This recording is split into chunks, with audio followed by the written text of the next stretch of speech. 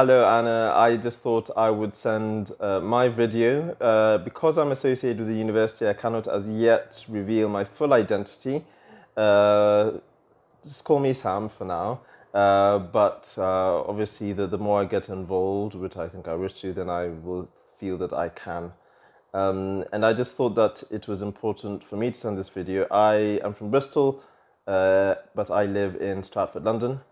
And the reason I'm going to send this video is because even though I believe that the restrictions are necessary in controlling this virus, I do lean towards the view that it is we ourselves who should impose these restrictions on ourselves because of the ethics involved. Now, I think this virus is still very new, and the ethics of it has barely been researched or touched.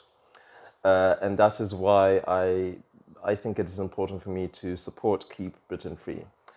However, what I am 100% behind is your view of exposing the problem of misguidance in mass information.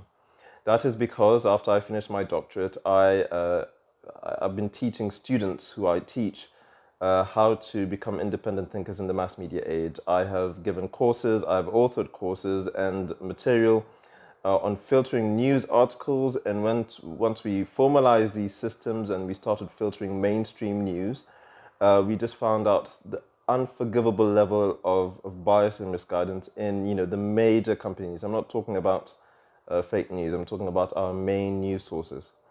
In fact, I actually think this is the problem of our time. So I just thought anyone out there who shares this, who sees the same thing, I would support and get behind. Whatever you need from me, if it's more than just this video, if more material or content and the stuff that I've done, I'll be more than happy to share. But if this video is enough, then great, and all the best. Thank you.